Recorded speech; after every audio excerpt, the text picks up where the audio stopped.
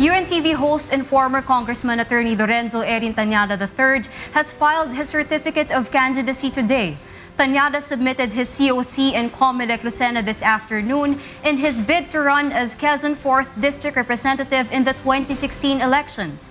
Tañada served as House Deputy Speaker last 15th Congress, and in his years of service in the Congress, he has pushed for several important bills, including the freedom of information and the creation of a trust fund for the coconut farmers. The former congressman will run in the 2016 national elections under the banner of the Liberal Party.